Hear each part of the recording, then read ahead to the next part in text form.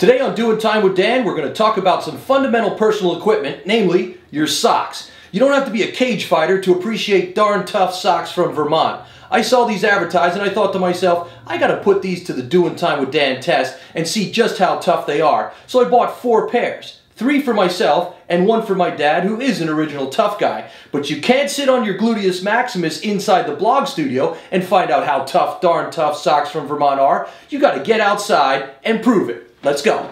Alright guys, so you're running a piece of equipment like this, which is darn tough, and you're probably wearing a darn tough boot like I'm wearing, this one here with the metatarsal plate, the metal shank in the bottom, and the thick sole. And you're wondering, are those darn tough socks able to stand up to this kind of punishment all day long?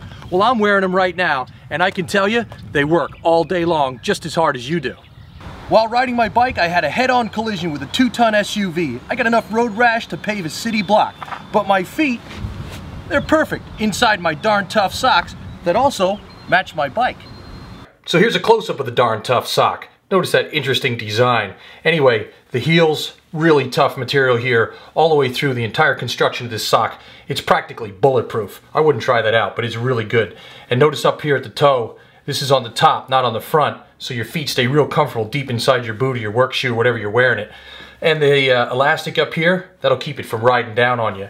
That whole sock is really durable. These things are guaranteed for life. You wear one out, send it back, they'll give you another one. That's pretty amazing. I also wear my darn tough socks when I'm flying the old Cessna here. My feet are super comfortable, and that helps me give that great rudder action when I'm making fantastic landings. So there you have it, a real world test of the darn tough Vermont socks, and I can attest to the fact that they're darn tough. They come in those great colors that you saw, the yellow, gray, black stripe. You'll be a big hit on the job with these guys, coordinated with all that heavy equipment that you saw. And if you're more of a turtle lover or a tree hugger, you can also get this color. And ladies, they have your colors and styles too. So take it from a guy with 8 stitches in his head, a black eye, and a busted lip. Darn tough socks Vermont are darn tough.